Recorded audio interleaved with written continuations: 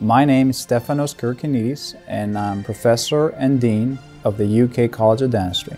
I recall it was about 25 years ago when, together with my classmate Ron Bellahusen, during our orthodontic residency, we began a project studying asymmetries in children born with cleft lip and palate, a disfiguring disorder that requires many surgeries and years upon years of orthodontic treatment under the mentorship of Dan Septelny, a legendary leader in orthodontic education.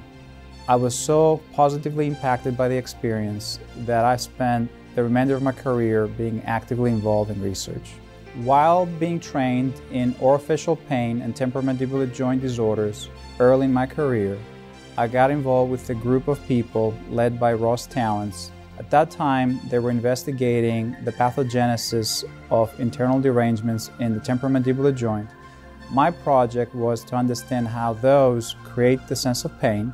It turns out that 90% of people over the age of 65 suffer from temporomandibular joint osteoarthritis, and most of them hurt. It became a mission in my life to find answers for those patients and improve their quality of life. The peak of my research career was in 2007, when our discovery of how the brain affects disease development in joints, including that of the temporomandibular joint, was picked up by popular media in the United States and around the world, and we were in position to educate millions of people of a new way, helping those in need improve their quality of life and find treatment. What I've come to realize, and what I try to teach to my own students, including dental students, is the fact that being a dentist is a doctorate, which requires the ability to form the right question, develop strategies to answer those questions, and it's totally different than being expected to be spoon-fed the answers. That leads to what we call lifelong learning, so our dental graduates for many years are able to keep up with all the innovation for the benefit of their own patients. Having climbed the ladder of administration over the years, I had to delegate more and more of the conduct to other folks while maintaining a high altitude supervision of the project. Yes, I'm still involved. I try to spend half a day a week on research.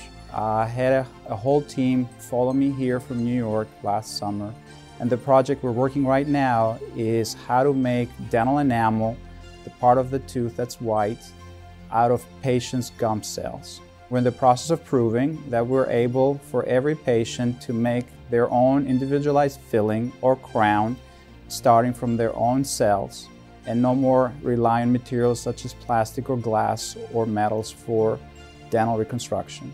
The UK as a campus, as a university, is here to serve the people of the Commonwealth and beyond, and that everyone that works on the campus is willing to work very hard to accomplish this. I've been impressed by the yes, we can do it attitude, which is very positive and very refreshing to me. Having joined UK from the East Coast, I have realized that UK as a campus is the place to be as a researcher. Offers many collaborative opportunities through its many centers, such as the Marquis Cancer Center and NCI Designated Center, the Sanders Brown Center for Aging, the Center for Oral Health, and many others. There's probably no other place all this activity happens in one spot. What I realized from the beginning is that we have a group of faculty that are very talented, very motivated, and willing to work hard to join me into making UK Dentistry the #1 dental school in the country, maybe in the globe.